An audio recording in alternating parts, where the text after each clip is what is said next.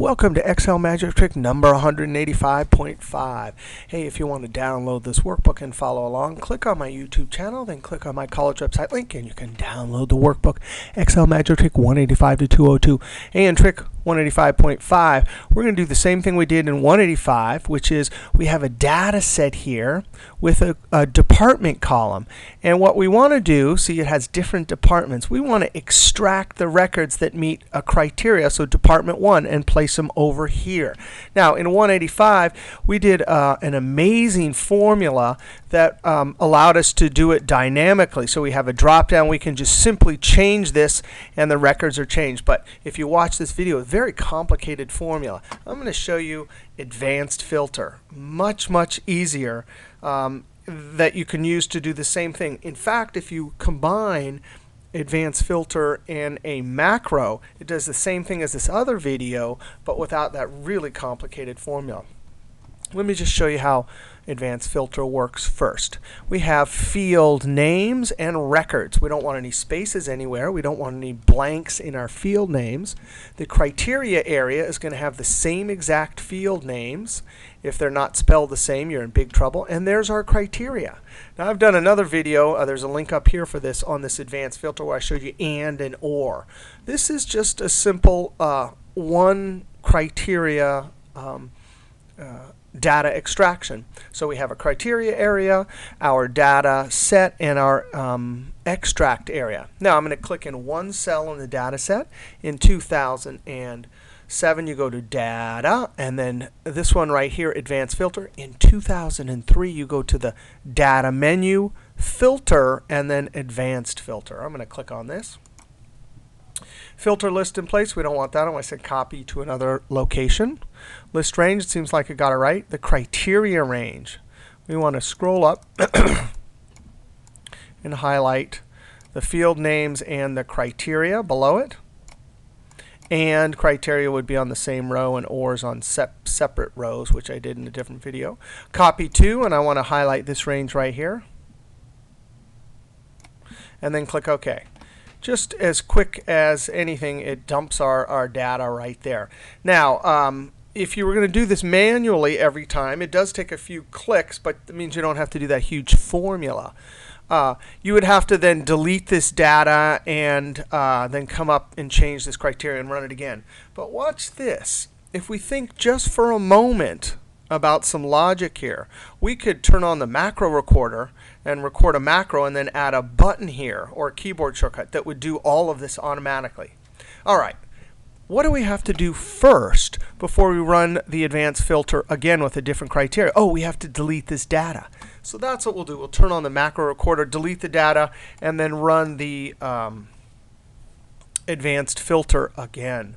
By the way, advanced filter, I'm going to show you the list of names, which is probably formula, define names, name manager. In 2003, it's define names under the insert names. But the keyboard shortcut is Control F3, and there's all the names. I want you to notice, though, anytime you do an advanced filter, it remembers the extract and the criteria area. And that's good to know. If you want a clean workbook, sometimes you have to come in and delete those, and you don't want any names. All right, so let's turn on our macro. And in 2003, you actually have to add the developer ribbon if you want to do lots of macro stuff, which is you go to the Office orb, and then down here at the bottom off the screen, you can hardly see it, there's Excel options. And then under popular right here, you add Show Developer tab in the ribbon.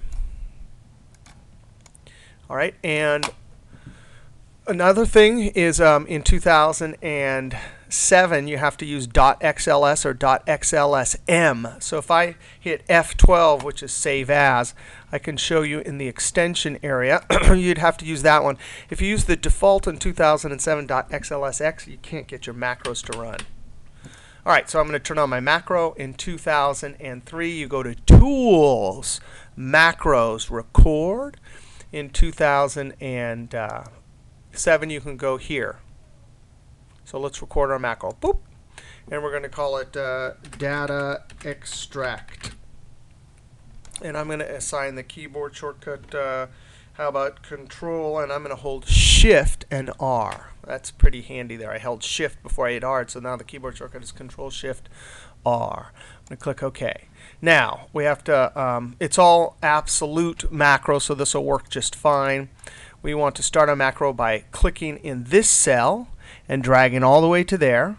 And we're going to use our keyboard shortcut Control Shift down arrow, which will always go down to the wherever the bottom of the data is. And then I want to hit the delete key. Now I want to click somewhere in the data set, because that's how you can start your advanced filter. I'm going to go up to developer. I'm sorry, data. We're going to go to advanced filter. There's the range. It already knows the criteria range. We need to say copy to another location. See, it already knows it all. I'm going to run it with the same criteria, and then we'll run the macro and change the criteria. Okay, and then click OK.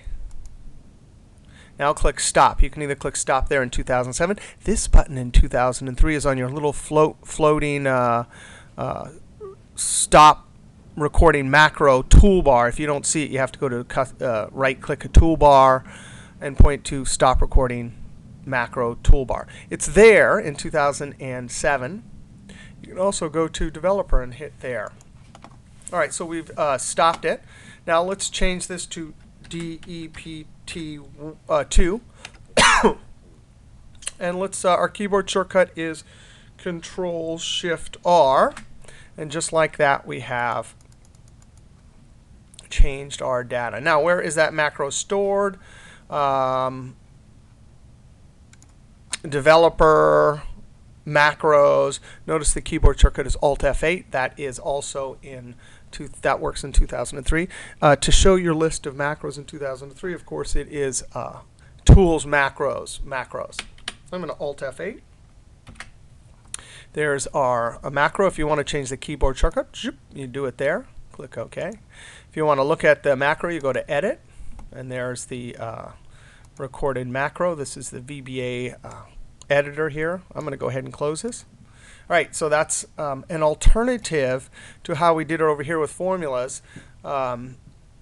Conceptually a little bit easier, and you do have to do the keyboard shortcut, but it does just about the same thing as what we did over here. All right, we'll see you next trick.